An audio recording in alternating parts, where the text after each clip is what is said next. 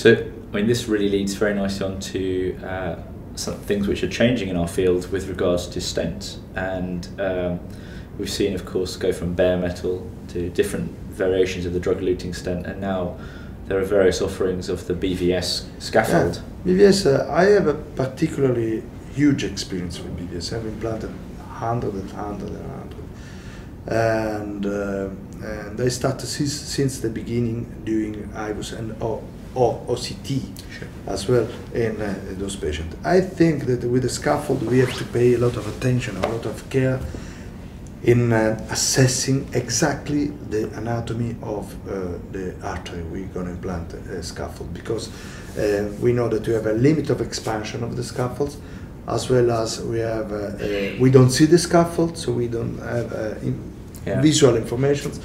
And so we understood that, and also the type of lesion, we have to prepare the lesion. So assessing the lesion, preparing the lesion, implanting, post-dilating, and assessing the final result are steps that require in different moments the use of intravascular. So can you just walk us through? A patient comes in, you turn an angiogram, you think they're a suitable candidate for a BVS stent.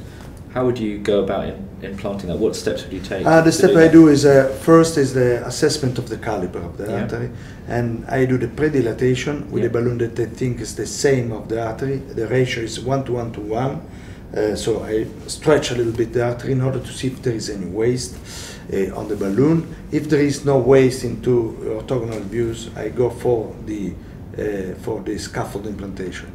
This happens in the majority of cases, I would say 70% of cases. In other cases we have a recoil, resistance, we have a long lesion, we don't know if there is a lot of calcium inside that we don't see by angiography. We need to use cutting balloon or scoring balloon or rotablator.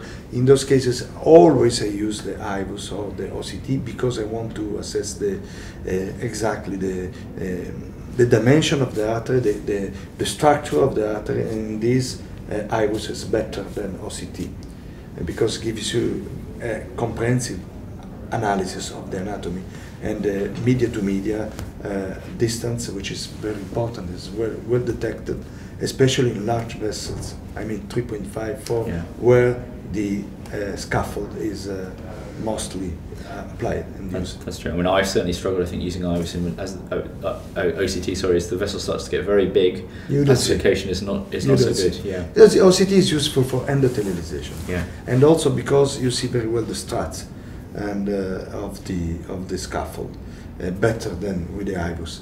But you don't need to see the struts. You need to assess the anatomy of the artery, the composition of the wall, and also once you know the artery, you implant the proper size scaffold. So if I'm at a centre which is just starting to put BVS in and I have a choice between OCT and IVUS, IVUS is the... you should use both. I would say both. I would say both. So when you use a BVS, it's a mission. Yeah. It's a mission. You get good results. In my experience, we are published with my co-workers the 1-year ghost results in my center with 98% of follow-up in true real-world lesions, so very complex lesions, CTOs, bifurcations, long lesions, and we achieved excellent results with below 10% of a MACE at 1 year in very complex lesions, and we did a lot of intravascular imaging for achieving these results. So if you want to achieve a good result, you have to spend more at the beginning, especially with the BVS. So it's all about how you make your assessment, how you plan, how you predilate to make sure that you have a good result long term. Yeah, I predilate with non-compliant balloon if possible, especially in resistant lesions. I oversize the balloon as regarding the as compared with the arterial caliber. Then at this point I implant and I overstretch the scaffold very gently, but I go up with the delivery balloon to 20, even 20 atmospheres. The average is 16. And then I post-dilate in case of need with a non-compliant balloon.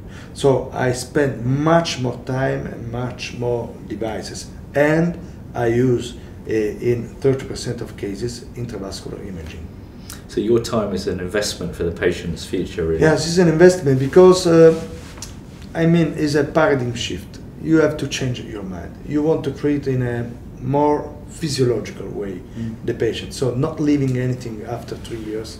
You have to spend much more time at the beginning and more devices.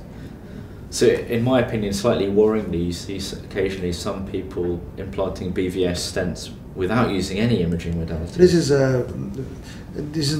a mistake, because at least at the beginning you have to understand how this technology, novel technology, behaves, because it's different from metallic stent.